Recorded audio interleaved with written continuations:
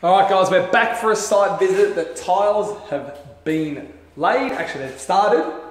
What we're going to talk about today is floor grates.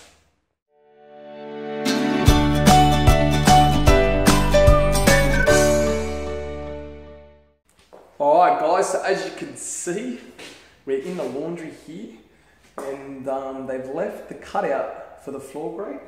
And we have the floor grate here. So what I'm going to do, flip the camera. I want to show you guys the floor grate up and close, and let's check it out. All right guys, so as you can see here, we got the floor waste in the middle of the laundry, so everything will fall towards the floor waste. So first things first, before we get to the grates themselves, we can see that the tiles have left the square cutout for the drain there. And I want to show you these two different types of floor grates. So this one here is the tile insert one. That'll go in there like so. Once they clean up a little bit of the glue, that'll finish nice and flush. Then they'll put the glue the tile in there, and then it'll just be gap around the outside for the water to flow through if need be. And the second one, this is not obviously made for this section here, so I'll just leave it here, but you can see the difference of the other one. Hang on a minute, there we go.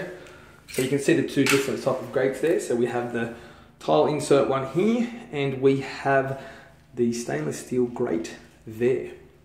All right guys, so as you can see, the two different type of grates we're talking about. We got the tile insert grate, which obviously will give you that look where the it kind of flows. The grate's a little bit hidden, because it all is the same color as the tile. And then we have the stainless steel grate one, which is going for that a bit of a stainless steel look where you can actually see the grate like that too.